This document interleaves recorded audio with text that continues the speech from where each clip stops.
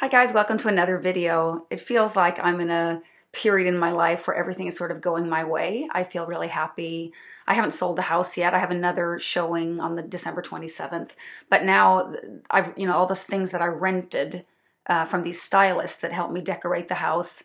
They've come and pick up their stuff. I'm taking a break. I won't try and sell the house again until the spring unless any of the families that have already seen it, change their mind and place a bid. But I really love just living in my house with my own stuff. Having also decluttered the whole house, which I think is the big thing, making it look nice. So what I've done is I've kind of tried to copy what the stylist did, like the rugs they used, the colors they used, and also lights. I went out and bought some vases. I got them secondhand, got a great price. So I think I can do a lot with very little that will make it maybe not as nice as they did it, but nice enough. I don't think that the house, it's not all about the deck. As long as I don't have a bunch of stuff everywhere, I think I'll do okay. But now I think my economical situation will change a little bit since I have a job starting January 17th. So now I'm maybe not quite as desperate to move as I was. And then when summer comes, my daughter will come home and probably stay because she's in a special program that's only 1 year. So she'll come home again. Then there'll be 3 of us at least in the house and not only 2. So I don't know. It's just I'm sort of powerless over what happens. I'm not willing to sell at a really cheap price because I'm not desperate. That's just so I can make a lot of money just sitting here for another year if I can do it.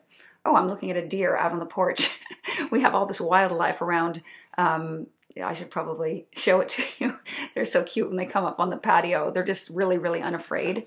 Anyway, I wanted to today come online and just share the joy that I'm feeling about this incredible gift that somebody sent me. Someone that follows this channel, someone who follows me in my local nerdy perfume group on Facebook, where I also regularly post videos about, just what I'm wearing, what I bought, what I don't like, what I don't think is worth the money, etc. Kind of the stuff I do here.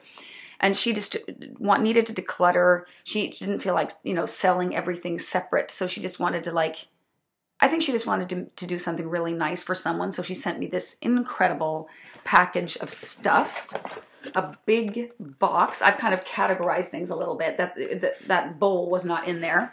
And she also included a little note to say how much she appreciated my videos.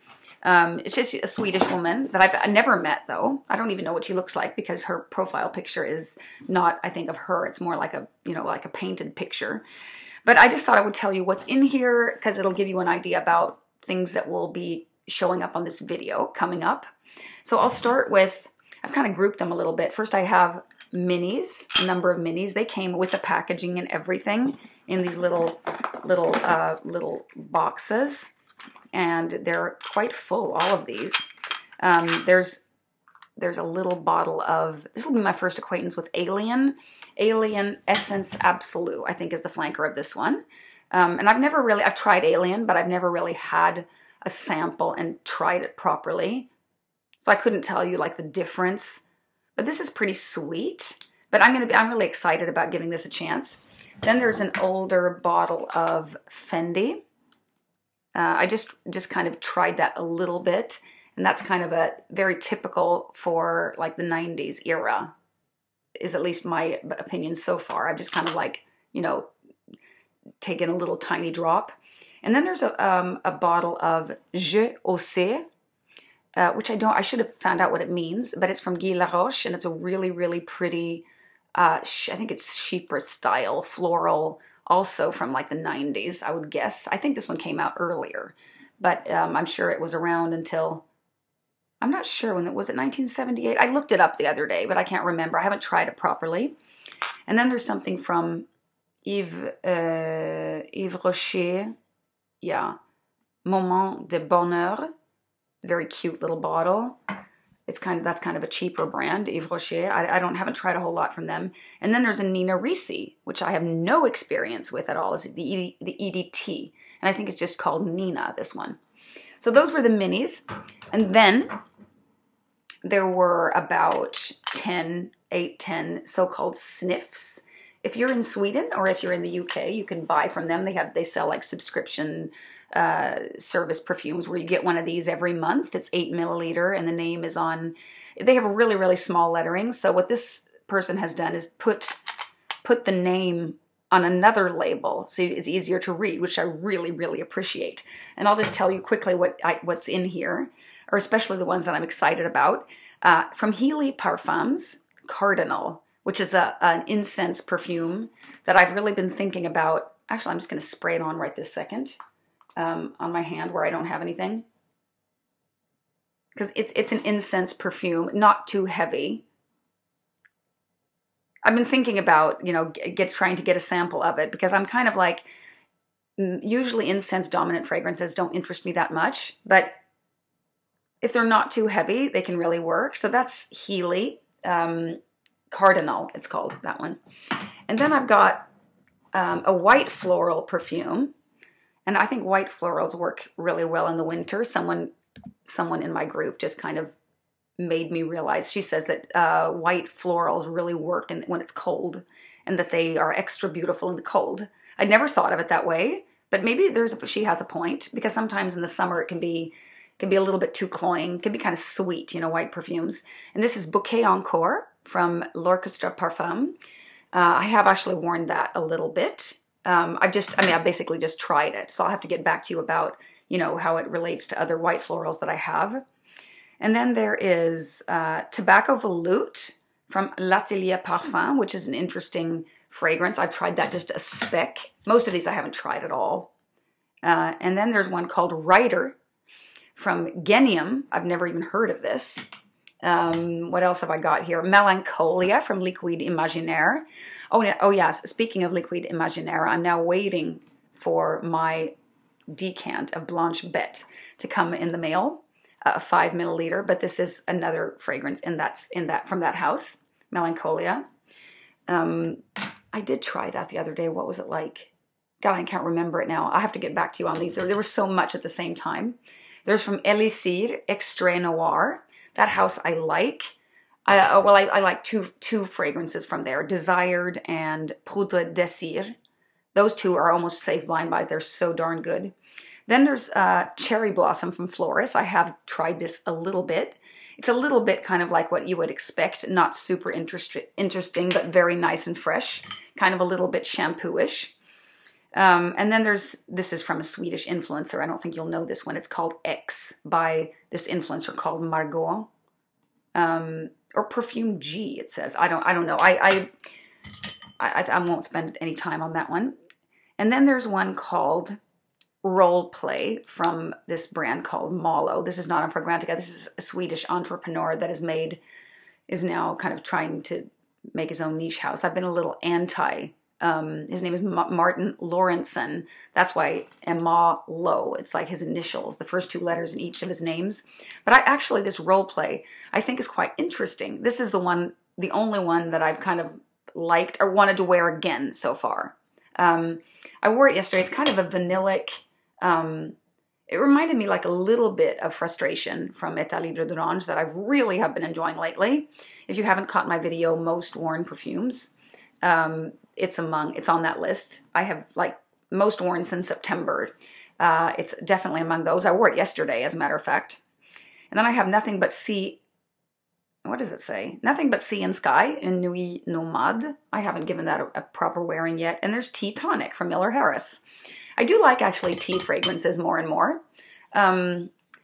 There also in here is Neroli Haute Renoir. I just kind of ran out of my sample that I had of it. And this sample is like, I love these Guerlain samples. I don't know like where to get a hold of them, if they just used to have them. Now they're just into the regular, but look how big that is. That's a beautiful. It's probably 3. Let's see how much are these? They're 3.8. Now that is a generous sample. This is a beautiful, fresh neroli fragrance with some bitterness from tea. I won't be buying a full bottle, but I appreciate it for what it is. I'm not like really the neroli type of person.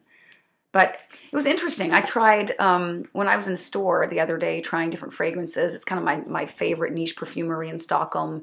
The guy who owns the shop kind of showed me how this fragrance enhancer from DS & Durga called Leather Eyes really, really works with neroli. And it created kind of like a dirty soap kind of feeling. It was really interesting, that combination. He took the neroli from Matière Première, I think. It's called neroli. Can't remember the name of it, but it's kind of a good basic neroli, and then added the leather eyes on top. I really like that combination, so maybe I'll like try to. I have actually layered this. I remember I was gonna go out dancing. I got in the car and I felt like I was coming off too bitter, too like fresh and bitter. It wasn't the effect I wanted. So I just sprayed some. I think I happened to have a few decants in the car, and I sprayed on some Messy Sexy Just Rolled Out of Bed from a Lab on Fire. And that was a great combination. So maybe it is good for layering. I don't think I'll be able to go through all of these because there's so much, but all these are decants, full or half full. Some have very little in them. There was another one of Cardinal, actually. There's a few milliliters of Musc Ravageur, which is one of my favorite fragrances. And would probably be on my most worn anytime, because I wear that, like, that's so easy to grab. Here's one that I'd never seen before, and I've already tried. It's called Oud Superfluide. It's a really nice, basic, I don't know what's exactly in here, maybe some saffron. It's a kind of a band-aidy kind of oud. I really, really like it. I really like it. It's a good, basic first encounter with oud. If you're like getting into oud and you don't want something barnyardy, this doesn't have any of that skankiness. It's just really beautiful oud. Superfluide. I really like that. And the brand is called Les Eaux Primordiales. Les Eaux Primordiales. I've never heard of that brand before. So great fun. Oh, and what she also sent, I was extra happy about, is Cuir de Lancôme. It's a long discontinued leather fragrance that was marketed towards women. Super beautiful. I have it in a previous video a long time ago because I got to borrow a bunch of leather fragrances from a perfume friend that kind of owns a lot of interesting perfume. He has a bottle of this. So I have worn it before, so I'll be very, very happy to use that. And then there's another florist called 1976. There's Wulong Infini from Atelier Cologne. There's Iris Draguet that I used to have a bottle of, but I ended up not wearing it so much, so I gave it to someone. But now it's going to be, I'm really happy to like be able to revisit this. And there's a Jo Malone fragrance that I don't think I've heard of. It's called Dark Amber Ginger Lily. It's so much fun. Let's see. There's one called Marshmallow from MOR or More. I don't know this brand at all. I think they make skincare. That's what I have. There's Musk Therapy from Initio. It was like super, super hyped here in Sweden. I don't know if it's hyped all over or just here, but I've actually I've only tried it in store a few times. I've never given it like a proper wearing. And then there's 100 Silent Ways, just a little tiny drop. And speaking of 100 Silent Ways, there's a bunch of decants there, like maybe 15. She also sent me the whole Discovery set. The only one that's not in here was Ani X, the X collection from Nishane. And I'm not sure if these are all of them, but I think that they're all of them. They're not all the Nishanes, but all the ones that they made X versions of. So I think that these are, I don't think they're necessarily stronger. I think they're different because they're already extrays. And I've tried Ani X actually in store. That was included, but it was empty. So there's Hacivat, 100 Silent Ways, Fan Your Flames, and Wulong Cha. Those 4 now I have of the X versions. So I will review them to you one of these days. Then I also got a bunch of like carded samples. I just put them in here just to, I don't know. There's really no, I just organized them this way because I had to put them in my closet somehow. Okay, my ambition with these are to not just leave them in a pile. I want to try them, review them, pass them on to other people. I'll probably make little goodie bags for friends, when I go somewhere, or send them to somebody else that wants to try them. I mean, I'm not going to let them collect dust in my closet because I don't believe in that. So one that I was extra happy about was Oud from Maison Francis Kurkdjian. I'm too cheap to buy myself a bottle because I hardly ever wear it. I mostly stand and sniff it at night because I love, love, love the smell. This is also a Band-Aid oud. I know this Band-Aid thing sounds really strange, but when you say the word Band-Aid and then you put your nose on it, you can kind of get what I mean, but it still smells fantastic. It's really strange. There's Jazz Club from Maison Margiela Replica. And then there's a bunch of the citrus fragrances from MFK as well.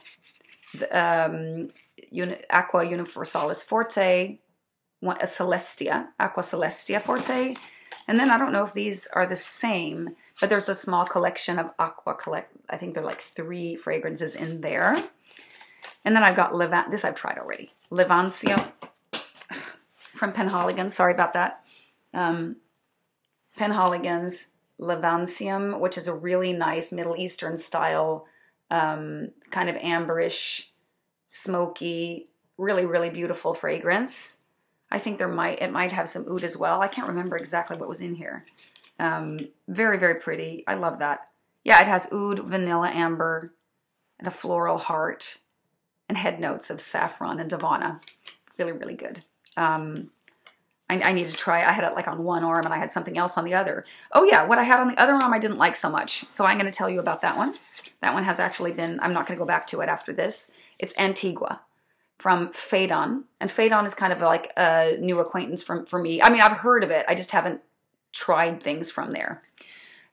Okay, so, this is a fragrance that I really also wanted to go back to. I love this. Secrets du Paradis Rouge from Jules et Mad. And I like this house. I just haven't had any bottles from there. It's quite pricey. But this fragrance, it's kind of, the juice is red. You can kind of see, I don't know if you can see that, but it reminds me a little bit of Love Don't Be Shy, but it's more wearable if I remember correctly. So very happy about that. And then from Simone Andrioli, which I only have one acquaintance of, and I think it's called the Rose of Dangerous Flamenco, which is a really nice kind of oud bouquet, similar to oud bouquet fragrance. This one's called Don't Ask Me Permission. It's an Oud EDP Intense. Simone Andrioli, looking forward to that. There's some Inicios. Side Effect I haven't tried for ages. There were 2 of those. And Addictive Vibration, which I have tried before. I think I finished my decant, but I didn't get a bottle. But it's like a beautiful, fruity, candy-ish fragrance, yet quite elegant. Pretty sweet. That was that Addictive Vibration. Comes in a black bottle, I guess. And then there's Teralba from Masque Milano. I've never tried that. I have 2 that I have not tried from Olfactive Studio. Flashback and Flashback in New York. I've tried Still Life in Rio and Still Life. Those I've tried. I've tried actually a bunch from that brand. And then there are these that come with a little card. I don't even know. This one's called Tian D. It will be very exciting to research that. Citrus Batikanga, which I think is Maison Crivelli by a master perfumer that I can't remember the name. But I think that's a really good fragrance, something I wanted to try. And then I have Perfume d'Empire, Trois Fleurs. Never tried. I haven't tried much from them. This one I actually did try yesterday. This is a Swedish brand called SG79 Stockholm, or STHLM, which is short for Stockholm, the capital of Sweden, in case you guys didn't know. This is number 3, and it's, I finished this. Number 3 EDP. This is a really fresh green apple, and what else is in here? Something really fresh. Oh, ginger, lemon, orange blossom fragrance. It was really, really fresh. It was like spring in a bottle. Nothing I would buy, but it's because it's good, but it just wasn't, it's not my category of fragrance. I probably would not spend more time, I put it on in the morning, and then when I had my shower around 10, it was Sunday yesterday, I washed it off, and then I started over with something else. So I can't really say anything about the longevity. But it was a nice fragrance. Same thing with You or Someone Like You, which also was included, like a little sample from Eldo. In the dry down, these 2, the number 3 from the Swedish brand there, and You or Someone Like You were quite similar. But this one opens up more. This is more minty. This has mint, grapefruit, Yeah, I don't love grapefruit in fragrance, but that bitterness from the grapefruit kind of disappears in the dry down, and it's just like a really nice, they both have green notes, so they're kind of like green and fresh, and they have citruses in the top. This has a little anise too. But the mint is very prominent in you or someone like you. So I recommend it if you're looking for a mint fragrance to check it out. Not a safe blind buy, however. Okay, so those were some of the cards. I'm not done yet. And then I also got so many samples, like, that didn't come in a box or with a card, that there are, there's so much to go through here. Most of it's niche. Oh, there's a Naomi Goodsir called Cuir Velour that I've never tried. I've never tried anything from that house, actually. There's 3 Amouage samples, Ciel, Gold, and Dia Woman. Very excited about those. I have had a decant of Ciel a long time ago that I finished. I enjoyed it a lot. It's a kind of a watery, floral, kind of wet fragrance with, I think it has like water lily and things like that. I'm so excited. Oh, here there's a Louis Vuitton fragrance. I can't quite see what that says, but there's kind of a little of everything in here. There's some Frederic Malle in here. There's, I mean, this is so nice of her. Oud Imperial from Paris Monte Carlo. I also love that house. I think it's so, you know, it's really good value for money. So if you haven't checked Paris Monte Carlo, I think that's really, really worth the money. I'm really interested in their lavender fragrance. I need to go back to that one and try it again, because I remember, like, I think it's called Lavande Romaine or something like that. So maybe Romanian lavender. This is what happens a lot when I get things. I like start thinking of other things, like something will lead, something that I try will be a bridge either into my own collection, like it'll remind me of something I already have and want to compare it to, and then I kind of like start enjoying it again, or it will bring me on to something else, like a new note. I just love this. It's so much fun. I just want to see if there was something more that I've tried from here more properly. There was one more. That was the writer. Oh yeah, the writer from Genyum. It was created by Louise Turner. That was actually really nice. I've written fresh, slightly bitter, herbal, and rosy. Yeah, it has a slight rosy touch. It has rose, but it also has mate, which is a really kind of like a bitter note. And jasmine, thyme, olibanum. Actually, that's kind of interesting. I'm going to go back to writer, and I want to try some more from that house. I found that to be something that I don't have in my collection. But today, I'm just going to tell you also what I'm wearing today. I went to this little event and with these two women that have a podcast called Odepod. If you are Scandinavian, Swedish, Norwegian, they speak Swedish. But otherwise, I really recommend their podcast. It's called Odepod. And they talk about, they had this little event, and everyone that came got to pick out a decant. And I picked out Calligraphy Rose from Aramis, which is probably most famous for their male-oriented classic designer fragrances. But this one, I think, is more niche quality. It's definitely unisex, or maybe even marketed towards women. It's a beautiful, and the fun thing is now I can wear rose again. I appreciate rose. And this one is, the dry down is you get like a big splash of rose, and you get some herbs, and then that kind of quiets down. The rose kind of blends in with the other notes, I would say, in the dry down. And now I'm getting more like ambery notes, like resins, and I think it has oregano, which is kind of unusual. I did take notes about this. This is a beautiful, I mean, if you see this secondhand, this is long time discontinued. If I've understood correctly. Let's see. Oh God, I love this fragrance. I just wore this the other day. Let me see. Yeah, okay, it was launched in 2013. The perfumer's name is Trudy Loren, Loren. She hasn't made that much. But it has in the opening saffron, honeysuckle, and oregano. So there is some sweetness from other florals as well. I wouldn't have been able to say honeysuckle. And then there's rose, myrrh, styrax, lavender in the mid, and olibanum, labdanum, and ambergris, and musk in the base. It's a beautiful fragrance where rose, in the dry down, rose is only one of the notes. It's not like, oh, I'm walking around smelling like a rose. I feel enveloped. It has a great projection.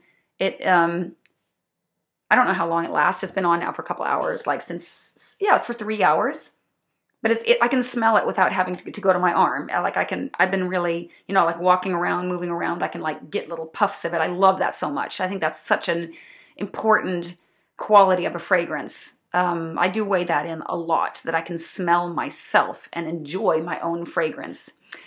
Anyway, highly, highly recommend Calligraphy Rose from Aramis. So if you see this secondhand, I would almost go as far to say that if it's at a reasonable price and you see it on eBay or something, buy it. That's a safe blind buy recommendation. And if you wouldn't like it, I'm sure you can, you know, maybe sell it to someone for the same price. Yeah, I love it. It's really, really a good fragrance. I'm gonna cherish my drops. I only have 3 milliliter, but it'll last me a while because I have all this stuff to go through. I haven't counted the fragrances in this box, but like there's a lot here. There's so much here. I emptied that You or Someone Like You. So from État Libre d'Orange, that was good. Oh, here's something that I don't. Jabir, I don't even know. K, it says. Jabir from a house called K. There's things in here that I've like never ever. Here's another one that I've like never seen. Superstitious from. Oh, it is Frederic Malle, but I didn't recognize the sample. Superstitious I have actually tried, I think, sometime, a long time ago. And then I got some Ariana Grande Cloud. So there's a little mixture, but most everything in here is niche. From Tower, Incense Rose. There's a Lucky Scent sample. There's so much in here. I'm so excited. I just had to share it with you because I'm sure you understand the feeling of getting a whole box of material for my videos, or, you know, just even to enjoy on my own. I mean, that a stranger would do this for me. You know, I think it's just such an incredible thing. I feel proud that someone has enjoyed my content enough to like send me something completely for free. I mean, these days, samples are not that easy to get a hold of. You have to either buy them.